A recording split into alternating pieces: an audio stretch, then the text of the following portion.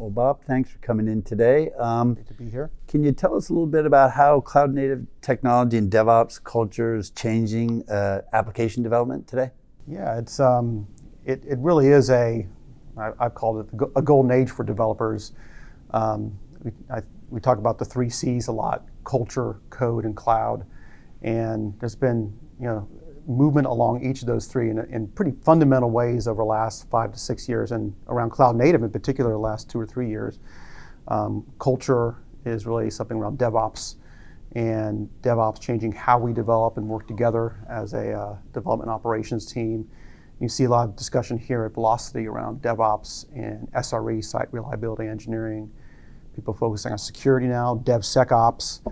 There's discussions on AI ops, and we've talked about DB ops, even how database comes into that. So there's a whole movement around how the culture's changed, and that's kind of a people-oriented thing.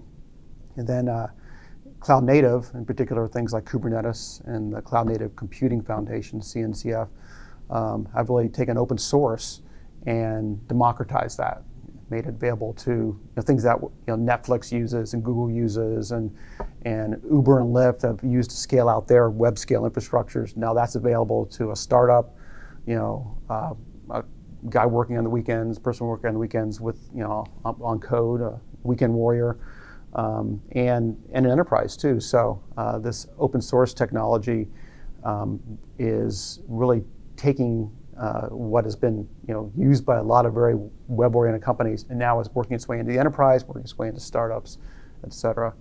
And then the cloud, of course, has really changed where we run our code, where we develop it, where we build it, et cetera, and giving us sort of infinite scale, elasticity.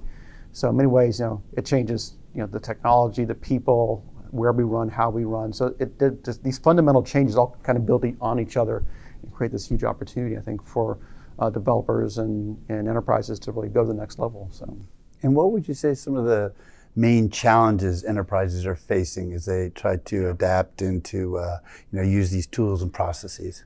Yeah, you see it a lot in surveys and in discussions that anything that revolves around people and culture, the number one issue is cultural change, and trying to help teams move, enterprise teams, adopt new processes and new ways of working together. That's probably the biggest issue, and you see it repeated over and over again. It's not necessarily the technology issues. We've gotten really good in the cloud native and the container space and of beginning to fix those around security and networking and monitoring.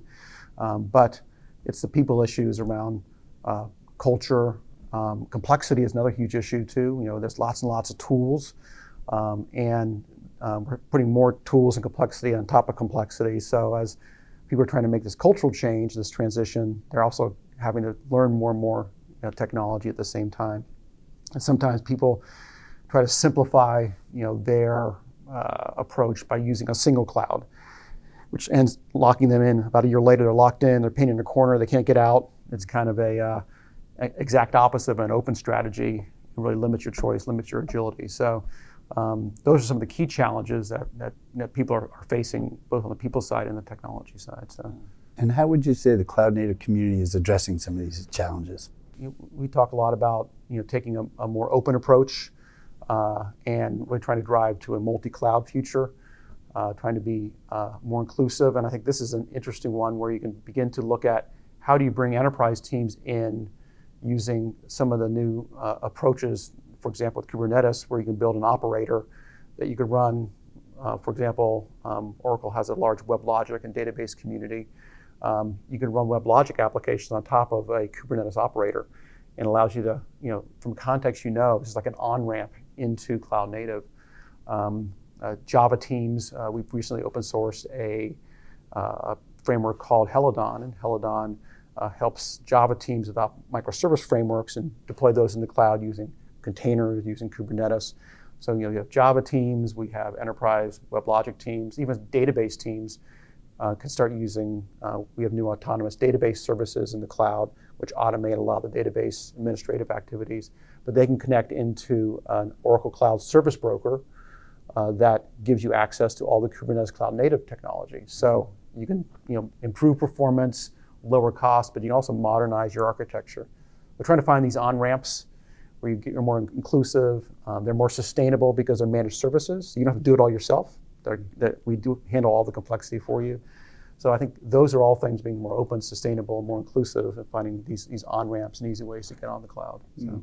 So how would you say Oracle is helping its customers move to cloud and cloud native tech and culture generally? Yeah, so a lot of it comes down to focusing on context and on-ramps that help people not having to learn it all themselves. The complexity issue is that there's so much to learn. First of all, you don't have to, right now, learn all this technology and deploy it yourself in a DIY mode, do it yourself. You can use a managed service, and the managed service actually handles all the complexity for you. You could use some of these different techniques, brokers, service brokers, operators, API gateways that integrate into the things you already have. So you don't have to build it all from scratch. It's not a greenfield application. And primarily, most of the enterprises have a lot of install-based applications, and they have data gravity, they have governance issues, they have regionality issues where they can't move it. So these are complex problems that need to be solved. And that's kind of the next wave, I think, for cloud native. We've gotten really good at helping the unicorns and the big, the web scale companies be successful. And they get up on stage and have some great use cases. But it's the enterprises that have healthcare applications and finance applications and oil and gas applications, where these are things that are utilities that support a lot of people currently that can't move quickly but want to move to the cloud for optimization issues, for efficiency issues, to lower costs, but also to modernize in that process. And that's where the cloud native technologies come in to help you not only move the application to the cloud, but improve it and actually modernize what you're doing in terms of the overall architecture of the application. So what would you say is next? What's on the horizon for application development? What's in the future for it? Yeah, I think there's some really cool stuff that's happening in big data and machine learning. And as we start taking all that data and all the learning that comes from that, I'm seeing some really innovative use cases coming out of startups now where they're looking at taking advantage of all this high power compute that's available to them now and doing things you're never able to do before in terms of analyzing data at high speeds and streaming formats, and then distributing that out maybe out to the edge. And a lot of you see Internet of Things applications where you're getting more information out to the edge with smart devices. So that combination of sort of the cloud native technology running the optimizing the clusters and sort of democratizing the core, but also finding ways to access the data and get it out to where it matters. I think that's the next wave after this the current sort of cloud native focus that we have now. Accessing the data, getting it out to the edge, taking advantage of all the machine learning and all the power that's now available that wasn't ever available before. So. Great. Well, Bob, thank you for sharing your insights today. Well, thank you. Appreciate it.